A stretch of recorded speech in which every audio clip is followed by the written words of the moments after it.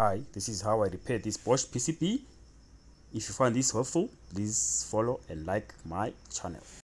Sometimes you have to think outside the box. So this is the Bosch that is still spinning even now. That's the motor, is on the side spinning. Then that's the control board, and then that is the sticky module there. The sticky module. So the issue was on the power supply, the standby side of it. That's the one that was giving me problems. So I bypassed using this. This is the 12-volt adapter there. It's a quick way to fix these things rather than trying to diagnose, because to diagnose will take too long. Because you can diagnose down to find all the components that are faulty, but the issue is time, because you can't spend days working on one thing. Because some fixes can take a day or more, plus you can't fix one thing more than 3 hours or even an hour or two sitting and trying to fix one thing. It's uneconomical. So if there's a quick solution, which is this, and I've done it several times, it lasts most of the times.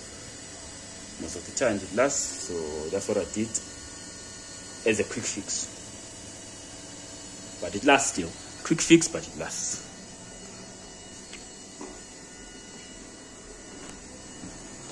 Okay guys, thank you for watching.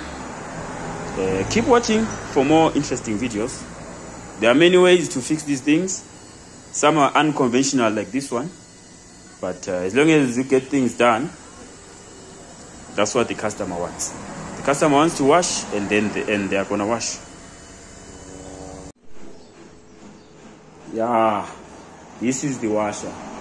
This is it. It's a nice one. The Bosch, you can see there is doing things there.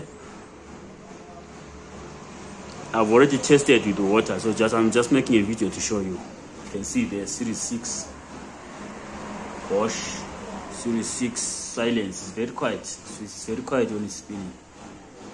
You won't feel much noise. You can see there.